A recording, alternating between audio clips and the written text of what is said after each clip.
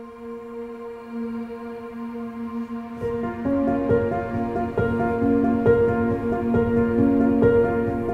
lot of us, mediocrity is everywhere right now.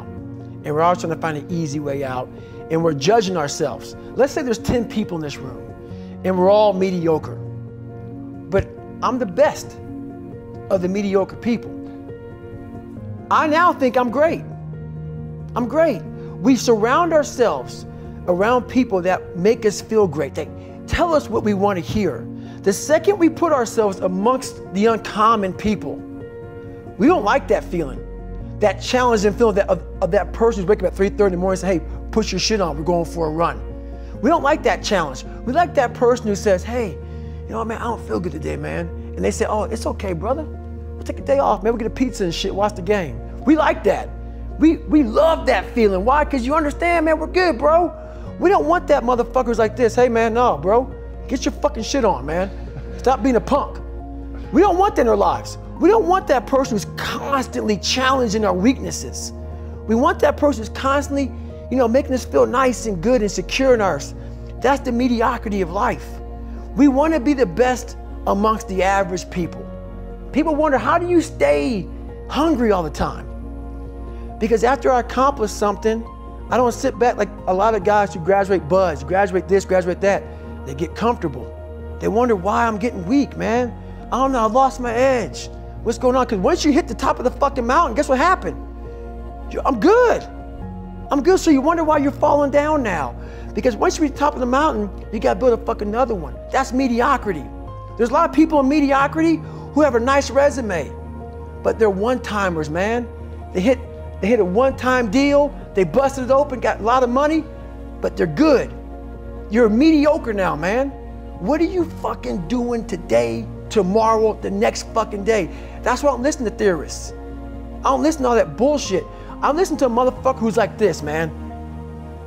What's wrong, man? I'm fucking tired, dude. Why are you tired? Because tomorrow, I gotta do the fucking shit again, man. Whatever the shit is that made me fucking nauseous and sick to my stomach, it made me hurt. There's no ending.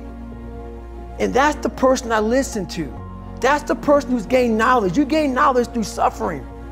And on the other end of suffering is a world that very few have ever seen. It's a beautiful world because that's where you find yourself. You don't find yourself in over here. You find yourself on the other end. Like the 100-mile race I was on, I ran it for 24 hours. I found myself on the other end of that fucking race. That 19 hours, I found, wow, there's a whole nother fucking world out here that I've never even saw. But the world's in your mind. And that's what all that mediocrity is about. Mediocrity is contagious. Not getting civilized is about having a savage mentality. Civilized is something where people, it's a comfortable world. A lot of us say, like for instance, I see these athletes right now who retire. I'm 38, I'm 39. I did 20 years at the top of my game. I'm chilling out now. You see them a year later and how they look. What the hell just happened to you, dude? What the hell? You're one of the greatest athletes of all time. Kids looked up to you. Women, men of all ages looked up to you. And they hit the pinnacle where it's time to retire and their mind says, whew, I'm civilized. The worst thing that could ever happen to any human being is they become civilized. It's that total accountability. Like even when you retire, there's a motherfucker looking at me and judging me right now, man. I was the baddest person to ever live. It doesn't go away, man. You gotta wake up, even though you retired, you never retired. You're setting the example every single day of your life. And being civilized feels so good, but I'm sorry, man. Once you get to the top, you may retire, but you ain't never coming back home, man, because now you're judged. People see you falling off. You wanna be that guy who knows I may be retired from the sport or forever I did, but I'll be damned if you ever see me looking like shit, feeling like shit, not arriving. People, I've arrived mentality. You're always setting the example. Civilization feels so good. These comfortable feelings are what people want. They want retirement. They want that, they need that. It's a yearning feeling. I want it too. People love putting a label on me about, my God, man, you're just wired different. I'm not fucking wired different, dude. I'm thinking right now, after I got past my stuttering thing, now I'm on a roll, I'm good now. You know what I'm thinking about right now? I gotta fucking wake up tomorrow and do the same shit again. I gotta leave this fucking interview and go stretch out for 2.5 hours. I hate that shit. But guess what it does though? I'm constantly callousing over my victim's mentality that I once had growing up. Every day you have to do this shit. Because why? When you stop doing it, you don't just maintain it. If you stop shooting a gun, you're not gonna be a great shot if you pick a gun up a year from now. The only way to keep from getting rusty is to constantly oil that motherfucking machine. The machine is this. You gotta keep challenging it every day.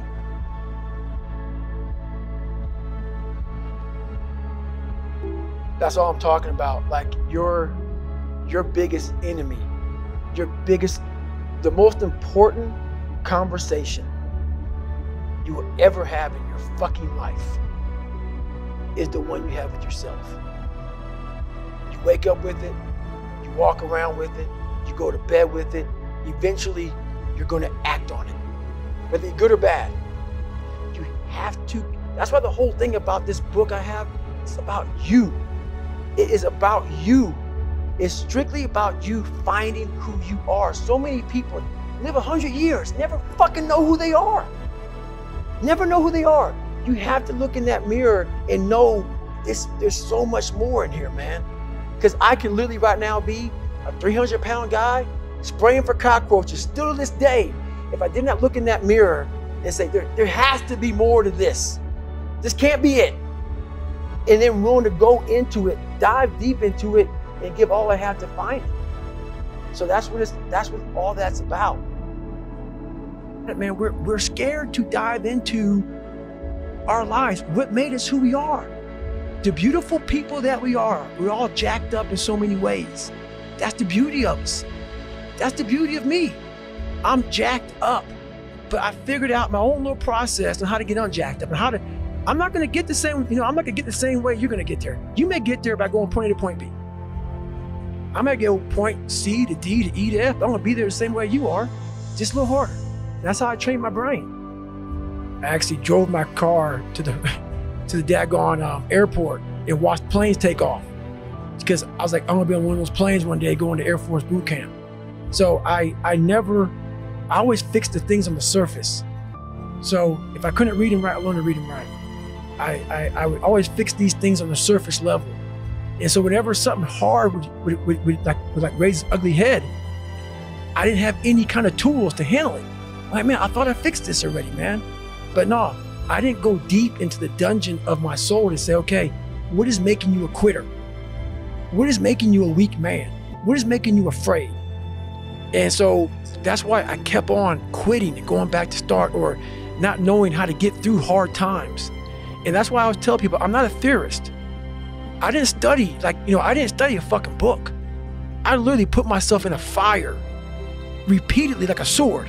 You put a sword in a fire repeatedly and repeatedly. If you keep on doing that, you're gonna get a nice sword. And then you keep on beating it. You gotta beat the shit out of it. And that's what I am. Yeah. I became that, I said, okay, we can't quit. We gotta figure out why you are this pussy. What is wrong with you? What's going on here? So I kept on putting the sword back in the daggone fire and I just beat it harder.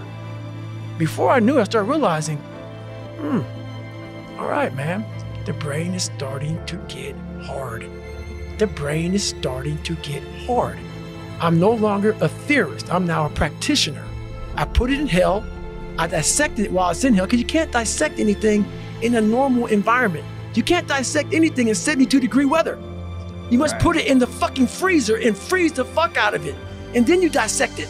Dissect it when it's miserable. Dissect the brain when all it's thinking about is, I need to get out of here, man. I want to get out of the fucking freezer.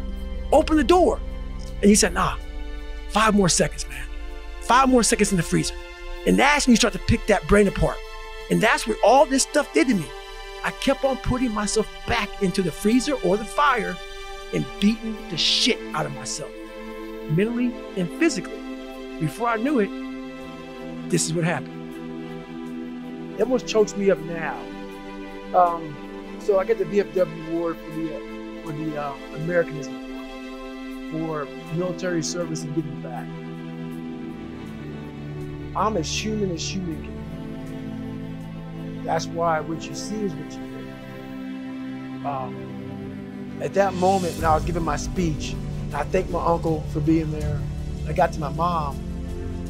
It wasn't just about her. It was, I know what she went through. I know what I went through. And we got knocked down so much. I had a moment in front of all these great American heroes where I had a chance. It was like so fast. It went through me like lightning. I can't believe I'm here. I can't believe I'm getting an award like this. That kid who was in the fetal position, the majority of his life. And so much the fact that my body and my hip flexors are tight to this day, that even though I was standing erect, my mind was in the fetal position. And when I looked out amongst all those people, it was a sense of pride that I can't even explain. It's the moments of 3 hell weeks. It's the moments of in that room by myself studying for hours and hours and hours, trying to catch up with all the kids who are above me.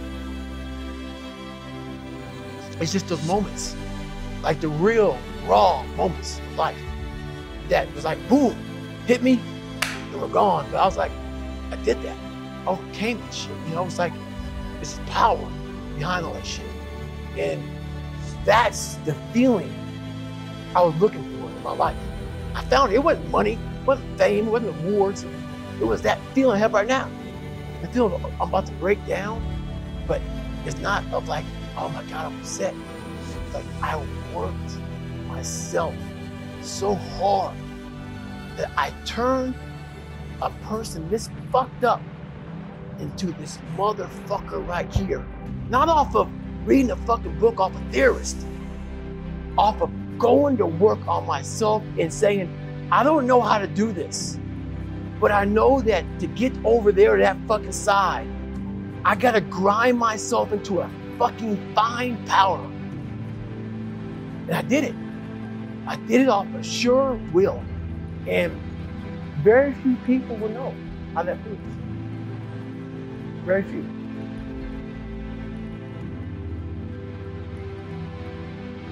You have to create someone else. Not like you have 2 different personalities. It is you, but you have to find strength. And that visualization of almost me cracking out Goggins, like almost like that Superman cape, like I'm coming out a different person, a person that doesn't give a fuck about anything, who doesn't care about being judged, who knows I'm weak, who knows I'm afraid, who says, whatever you think about me, take it, whatever, I'm here. That's Goggins. In the dark room, you face yourself, you realize you want to be better, you realize you don't want to be this weak, insecure person in the world who has all these problems that we all have. We all have. Social media is a great platform to tell you who we want to be, not who we are. So that's where that dark room is. My book, I talk about it a lot. It was my junior year in high school, and I fell back a lot. I fell back in this fucking hole of life. The second you think that you've overcome it, you climbed Everest, you're on that last hold, and life will say, not today, motherfucker. And it'll push you down. And my junior year in high school, I missed a whole bunch of school, was lying to my mom, had like a 1 point something GPA. I was just jacked up. I mean, I was in one of the worst spots in my life. And my mom was going through a lot of shit too, and she didn't have time to sit back and baby me. And it was me against me. My pants were down to my knees. I was not, whatever was going on, I was in bad shape. So I went to the bathroom and I had this weird haircut because I wanted attention. I was an attention getter. I went to an all-white school pretty much. Some of the kids liked me, a lot of them didn't like me, whatever. Didn't fucking matter. I was looking for something. So I would dress differently, crazy haircuts, and I went to the mirror and the reflection in it revealed a lot of bad things.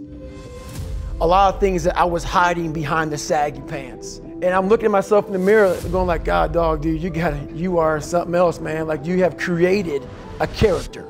I want to be at the cool guy table, and whatever I could do to get attention, I did. It wasn't me. It wasn't who I was inside, but I was scared for anybody to know who I was inside.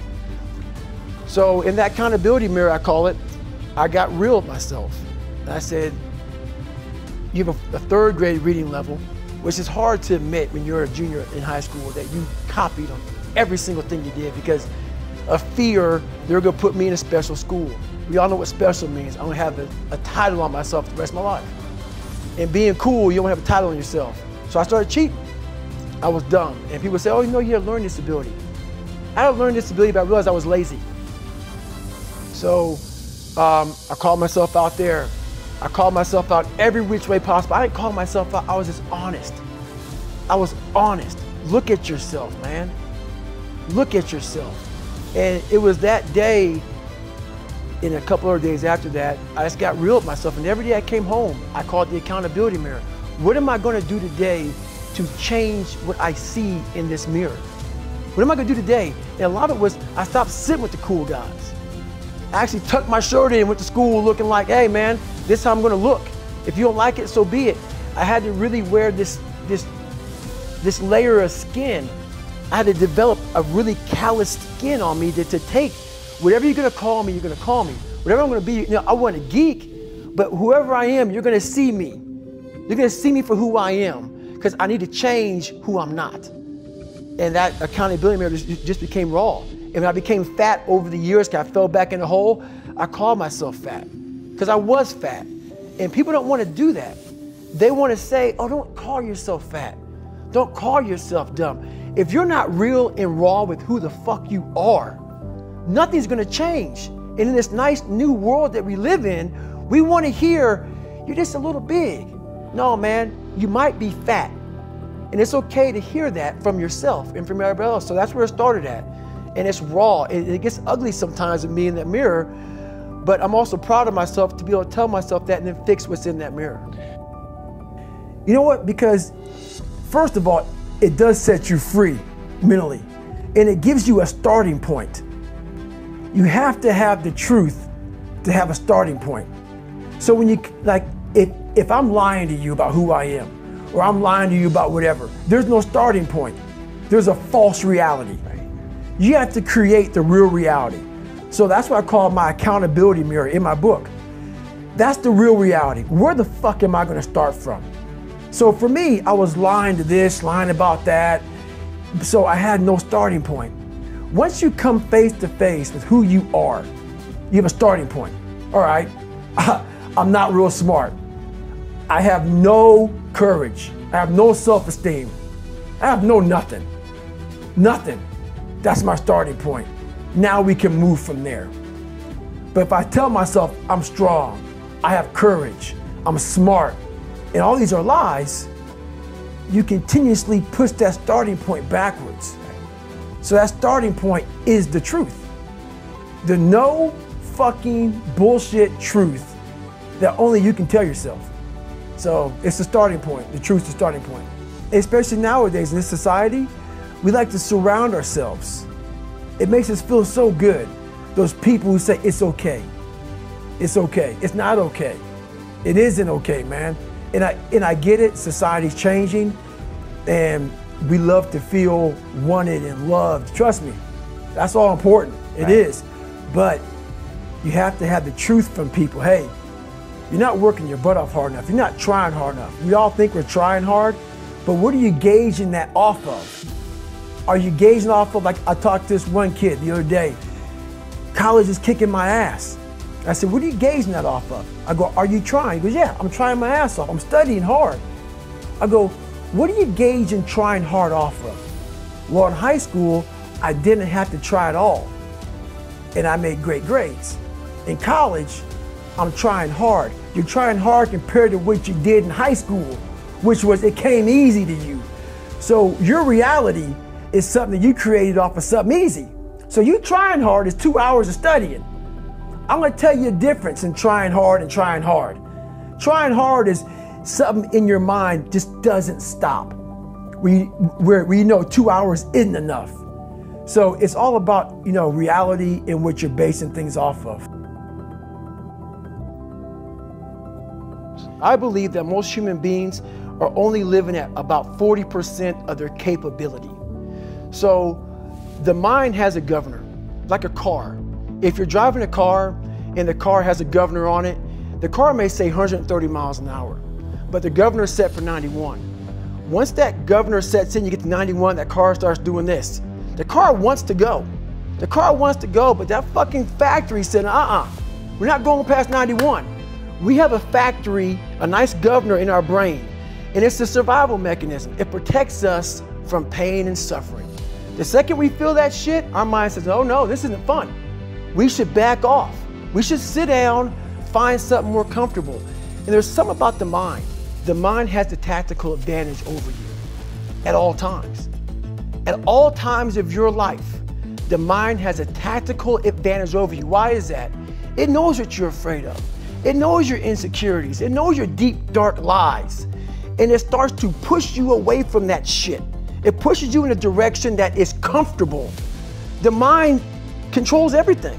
So what I realized was that when I was growing up and I was 300 pounds and I got all fat and I got all insecure, I realized that my mind kept taking me in this direction. When things got uncomfortable for me, when I was facing my insecurities, when I was facing my fears, my mind said, oh no, we have a tactical advantage. We need to get you, separate you from this feeling over here. Life's all about feelings. We want the happy feeling. We don't want that feeling of this sucks. Why am I here? And you don't have any, so you can't answer those questions, so you leave. I started realizing that if in that moment you can answer those fucked up questions and you are now in charge of your brain versus your brain ruling you, that's where all that stuff comes from. So the 40% rule is all of that. You get to 40%, your brain says, we're done. Let's roll, man. This is starting to get painful. This is uncomfortable. So you sit down. You have to figure out ways, and everybody's different. That's how the book kind of talks about, like we all have these things about, 5 steps to this and 4 steps to this. It's a lot more than that. That's all bullshit. It's a practice that you have to, it's a habit. So if you know that at 40%, I'm feeling pain. At 40% I'm feeling pain. That's where the 40% rule kicks in. Now it starts. Okay, I'm feeling pain. My mind's saying all this shit to me. It's saying, get out of here, run, flee. The fight or flight kicks in. Okay, we're done, we're not good enough. It starts telling you all these things. You start to believe it because the mind controls all. This is the time where you have to gain control back of your mind. It's okay, let me see if I can go 45%. And once you start giving yourself more and more hope and start realizing, okay, the mind starts to be, okay, what are you doing? We're supposed to be going right and you're going left. You start then controlling your mind. Start finding more in yourself, and then it goes from 40% to a lot further than that. But that's the start of it though. Get to the spot where your mind is saying stop. Wherever that is, you gotta get there first, and then that's when that shit starts to work for you. You gotta control yourself in that moment. A lot of people can live with themselves. That's the first thing. A lot of people can live with themselves, look in the mirror and say, I'm okay with being afraid. I'm okay with going on this easy highway over here. The easy highway has all these fucking signs and shit, directions, how to get somewhere. And you have to first be uncomfortable with how you feel about yourself. With that voice that a lot of us like to run away from, we all have it. We all have that voice that's saying, hey man, you're kind of wimping out right now. You're kind of being a little punk right now. But a lot of us say, okay, that's okay. It's okay to tell these little white lies to ourselves. So we first have to face the real you. The real me is David Goggins. The real me is a guy looking at you right now saying, I don't want to fucking be on this show right now because I used to stutter as a kid. And I'm afraid of that. I'm afraid that here in a second, I'm going to start fucking stammering and stuttering and the whole world is going to know that I have all these issues. But that's when I see right now, okay, Goggins, you got to go on this fucking show. That's Goggins. Goggins is saying, okay, David Goggins, you're a punk. Life made you this way. We can't live like this. We can't live in fear. We can't live in judgment. We can't be afraid of what the fuck people right now are looking at me saying about me. We cannot be afraid of that. That's Goggins. Goggins saying, fuck all of you who don't like me, who don't want to. And that person then comes in. But you have to be David Goggins and say, man, I'm afraid of this. I'm fucked up here. Life made me this way here. I stutter. I have these issues with reading and writing, and I'm fat and I'm insecure. You have to face that in that dark room. In that dark room is who you are. But in that dark room is where you have to create another human being that walks out of that dark room to face who you are. That's the only way you're going to get over all those things.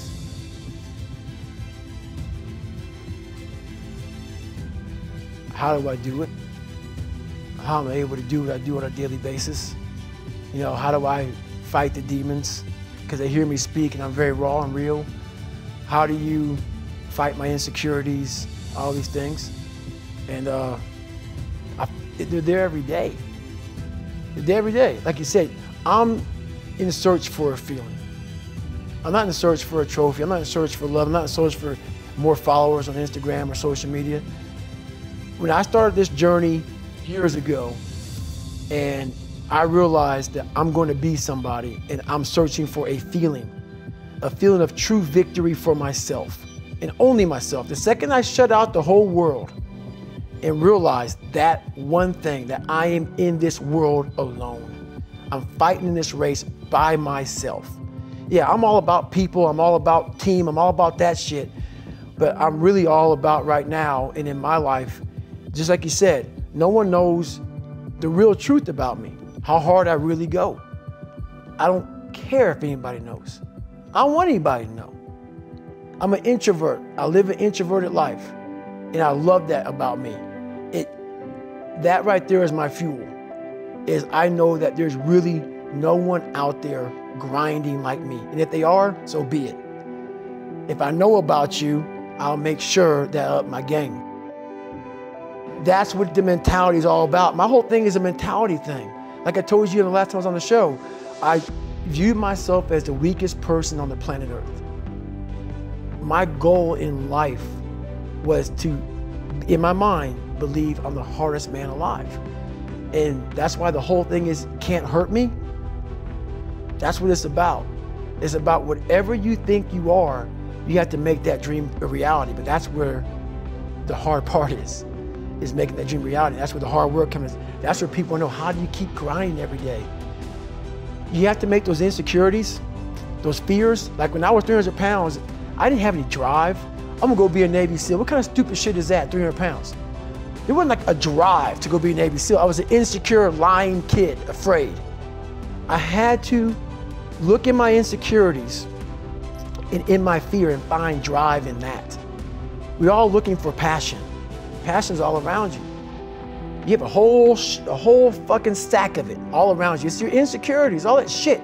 You gotta dive deep in that shit. It's all in there. All the energy and fuel you need is right in yourself. It's all there. You got a lot of stuff to do to overcome. And you know, that's where I found it. I found it right there in my own insecurities. I found drive in my own insecurities. And that's the most powerful thing in the world. When you can find drive in your own doubt, fear, insecurities, you become very unstoppable. I believe in a higher power. Don't know the name, don't know where it's coming from, don't know anything like that. But I believe that this power, and visualize with me real quick. Let's say it's a man up there or a woman, whatever, and they have a chart. And when you're born, they say David Goggins, born February 17, 1975 at 6 a.m. They write the chart down because they can see everything. They know exactly where you're fucking supposed to be. They know what you're supposed to be. Go to so-called heaven. You arrive at heaven, I'm 300 pounds. I retired as an Ecolab guy, which is okay, just a job, whatever. I go up there and God looks at me and he shows me my chart. And my chart on there says you were supposed to be a Navy SEAL. You're supposed to weigh 185 pounds. You're supposed to be one of the smartest people on the planet, this, all this. You see this. And now you're in heaven, you made it to heaven, but you're like, God, Doug, I was supposed to live that life. I was supposed to live that life. And then you find out that the reason why, because we all think that if we pray on it, if we do this, if we do that, whatever, if we don't work, we just, whatever, it's gonna magically happen for us. No, I believe that when I'm all said and done with, my whole job is to outwork the chart. Whatever the fucking chart says about me, the all-knowing power up there, I want to get up there and say, him look at me and say, I know everything. I didn't fucking see this. I didn't fucking see this. I want to feel that. I want to get to the other end of this fucking world, and however I'm being judged, whoever's judging me, to look at me and say, I did not fucking know. I had you at 185, I had you at this, but all this other shit, I was riding as you were living it. I want to find more. All I can. And in that fucking sack of shit, you have to dive in that to find more. Because if you're not willing to go in there and face yourself, you're not gonna find anything. You're gonna live right here on surface, man, right here on surface. So if there is an ending to this world and there is somewhere to go and there's a judgment, you're gonna get there and you might see a chart. And that chart may tell you who the fuck you should have been. And now you get the rest of your life to think about that. Man, I could have lived a much better life if I just would have just suffered a little bit more. If I just would have went in that shit and realized I had so much more. But fear and the 40% and living here versus living here, being afraid, stopped me. So that's, I'm a big guy in visualizing. I'm a big guy in making a world, it may not exist. To me, it does. To me, it does. And I'm overpowering myself every day. And you gotta find tools to do that. That's the tool that I use. This is greatness, true greatness. Let's say that I'm the greatest tennis player of all time, okay? Let's say that. Let's say I'm the greatest tennis player of all time. And I did 22 years. I won all the Grand Slams. I beat Roger Federer. I am the best ever. And we're having an interview. And you're talking about my greatness, what I achieved. Now I'm retired. Don't play tennis anymore. Haven't touched a racket in years. And you're making me go back through my life. You're kissing my butt about how great I am. Sure. And I'm answering your questions. Every question I'm answering it. I'm with you. But in the back of my mind, all I'm thinking about is all the times I could have won those matches that I lost by not bringing my best mindset. You're haunted by all the opportunities that you missed by not bringing your best at that time. When you could have won, but you didn't win because you allowed life to interfere with that one shot. When you're sitting there getting ready to serve for the match, and your mind is not thinking about where that ball placement needs to be, but it's thinking about your family this, or this at work, or that at work. That's greatness. Greatness is your recall on every single shot that you missed throughout a 20-some year career. Every shot, you can go back and say, I was here. This person was in the red shirt there. Greatness is being so aware of the time of life in the second that went by, and you can recall like it was yesterday. Greatness is being able to go back there, not making that same mistake again, and being haunted by it. That is greatness.